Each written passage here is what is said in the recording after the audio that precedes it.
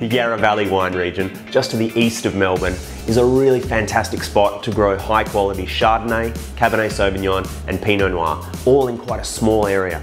This is the 2018 Nunc Pinot Noir, and it's made by Hotshot Yarra Valley winemaker David Mackintosh. This is a really complex, unusual Pinot Noir. It starts out a little bit smoky, savoury and dark. So if you've got some big glasses, pop it in there and give it a good swirl around.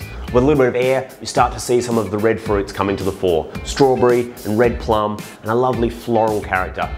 Really elegant, complex, quite a spicy wine as well. A little bit of cinnamon in there and some fresh ginger. The palate is soft and smooth with a little peppery kick on the finish. This is complex Yarra Valley Pinot Noir at its best.